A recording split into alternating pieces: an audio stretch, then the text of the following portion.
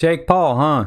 He can't just seem to keep quiet, can he? He seems to have the opposite problem with PewDiePie, where instead of everyone trying to cancel him and him not doing anything for it, he seems to do everything that deserves to be cancelled, and nothing seems to really happen to him. Whether it be him trying to scam kids out of their money with his websites, trying desperately for bigger celebrities to notice him because his 15 seconds of fame are gone and he can't accept that fact, or releasing more crappy songs that no one cares about. Like literally he made a new song called Fresh Out London and no one cared. Like, making fun of Jake Paul songs used to be the big thing on YouTube to do, and now he's so irrelevant that people don't care about it anymore.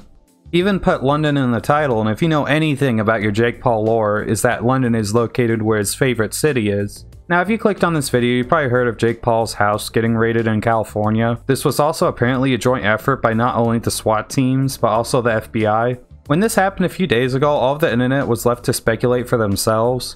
All we knew was that obviously his house was being raided, and that a lot of guns were being taken out of the house. Now obviously when someone's house is getting raided and a lot of weapons are taken out, like rifles and all that, people are gonna worry. Obviously people were worried that not only someone like Jake Paul, a man who's burnt furniture in his pool and has made his neighborhood a living hellhole, has guns, let alone a lot of them. People are going to have their own theories to what is happening right now, and I had my own. Personally, I believe that he's funding an army. You know how Jake Paul calls his fans Jake Paulers? Which is a great name, by the way. It's like if I called my fans the prison mate Lukers. My little theory was that he was sick and tired of people bullying him online for all the stuff he does. So he was building an army depot in his house to arm his subscribers, so that he could finally rise against the system that has oppressed him for so long, and finally show that no one can stop the Jake Paulers. Now unfortunately I was wrong. There are more news articles right now about what happened that actually give reasons for the raid, because there are multiple reasons for it actually. Now if you're wondering why I did cover this a couple days ago, it's because I was making my Onision stuff. Although Jake Paul's significant drop in relevancy nowadays, he is still a lot more relevant than Onision has ever been throughout his career. It's just that I didn't want to make people wait for it anymore.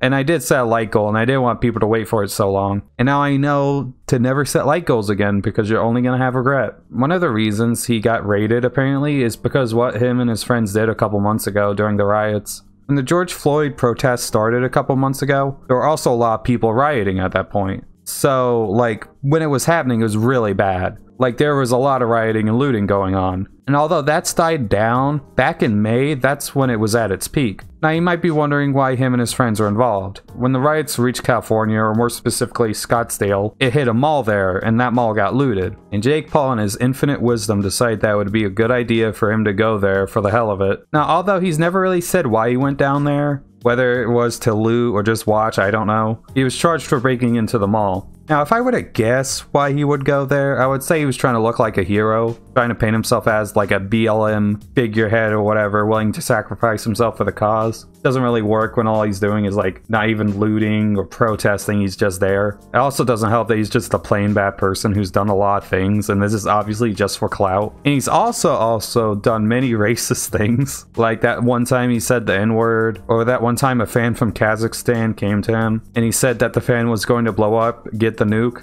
I'm from Kazakhstan originally, but it sounds like you're just gonna blow someone up. Thank you so much. You're like, send the nuke! Some people are saying Jake Paul is making a racist joke about Kazakhstan because that's where the Soviet Union used to test its nukes. I would say no, because Jake Paul is definitely not smart enough to know that. I say he was just calling the kid a terrorist because that name sounds Middle Eastern enough to probably be in the Middle East. Funniest part about this whole thing was he was originally charged with only a misdemeanor for trespassing, but that was dropped for a full-on federal investigation, which can actually lead to a significant amount of jail time if he gets found for anything. Anyways, despite it being a couple months since this happened, that happened in May, and only now are the police searching his place for like evidence or something. I assume the police waited for the news to die down so it wouldn't be a big controversy when they went after Jake Paul, but like I said, I don't really know. And I feel like if the police were to arrest Jake Paul, people would be more happy with the police. Another reason could be the recent parties he's been throwing, because he's not supposed to be having large gatherings of people because it's illegal, and it's especially bad in California because people like him don't care about the coronavirus, so they keep having big gatherings of people and getting a lot of people infected. This is illegal and can land him a lot of jail time for killing people. Not like intentionally, but still. But I feel like this is more fuel to the former than another reason why they're doing it now. Like, they're speeding it up because he's causing a lot of damage to people, because he refuses to stop throwing parties for no reason. Although this is stuff we already knew for a while. The whole party thing's been going on for around a month, and May was like 5 months ago. Although now there's new stuff coming out about Jake Paul that we didn't know before this. Something that we definitely didn't know, and I didn't know this until these articles came out, is that he apparently owes a $2 million tax lien to the government he hasn't paid.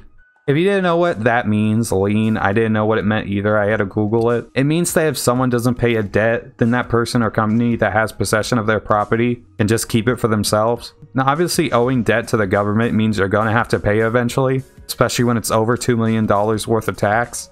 Tax, mind you, that was due last year, so I don't know why he's gone away with it for so long, and why the government did go after him sooner. Now, I don't know what the government can hold against him. Maybe they can kick him out of his mansion and, like, lease it to other people, because I bet there'd be a decent amount of people that would be like, oh, that's the Jake Paul mansion, I want to rent it, or whatever. Now, is it shocking to see Jake Paul going through some financial issues and a massive amount of debt? Not really. He's like Hammerman or those other musicians from the past. He got big quick, making clickbaity stuff and really bad vlogs, and spent it quick, buying Lamborghinis or whatever. And now he's not making enough money to live this lifestyle anymore. Advertisers don't want to work with him anymore. They stopped doing stuff like that since Logan Paul's incident. His music doesn't sell anymore. I mean, look at all the views he gets compared to what he used to. And he only gets relevant in the news when he's losing, like when a controversy happens, or when he's going to jail. So it's not like he's gaining a lot from this. What I find funny is I looked at his most recent video to see if he made any posts about this, and he hasn't, not even on Twitter. If you look at his most recent video, most of the comments are just people laughing at him about how he got raided.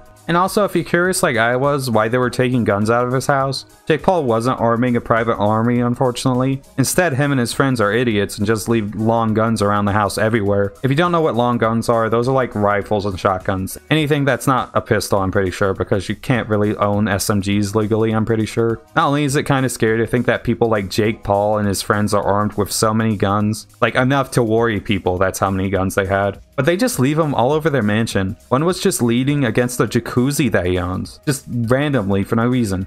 By the way, the police took them out of the house because they have a rule against leaving guns around the place they search. So if Jake Paul would have just put them in a safe or something, it would have been fine. But he literally leaves them around the mansion. And he can get them back when he gives like proof that he bought it, but knowing Jake Paul, he might not have even bought those guns. And this makes it especially disturbing to realize how many videos he has of just clickbaiting kids coming to his house to do stuff. And you realize how he just leaves guns all over the place. So it's just like you leave guns for all the kids you invite over just to see and probably use if you left them alone. And Jake Paul is not a responsible guardian, I can guarantee you that. I wouldn't be surprised if that's been a risk at one point.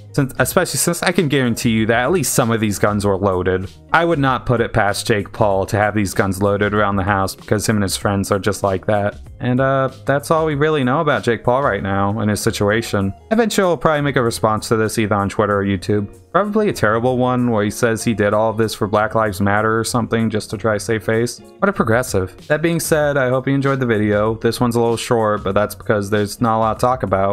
Jake Paul being a bad person is nothing new. And as much as I would love to milk his name, Jake Paul's relevance died years ago, to the point that makeup channels are now the main thing, like Jeffree Star or James Charles. He was trending on Twitter today, actually. I can't make a video about this because it's not really relevant, and when I checked back up on it, it wasn't really relevant then. He got in trouble on Twitter today because he said that person who doesn't make makeup should make a makeup palette, even though he never really called out Shane Dawson for it. Also, it doesn't help that the person he called out was like African American, so you know, it's kind of like, why would you let Shane go away with it and not... By the way, I don't think he was being racist about it, but you know, it's not a good look, and he should know that people are just gonna try to make him look bad, so I don't know why he still has a Twitter. But I don't think he was generally trying to be a racist or anything. Shane Dawson made a palette. He did it with Jeffree Star, so it's kind of like he had someone with it. I'm only mentioning this because, one, I feel like James Charles gets enough stuff from everyone, and I'm never gonna make a video about this because it's already dead, but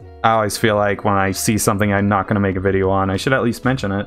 And yeah, that's it. So if you're wondering why James Charles is in the tags, that's why. But anyway, I hope you enjoyed the video. Like and subscribe if you enjoy the content. I'll see you next time. Goodbye.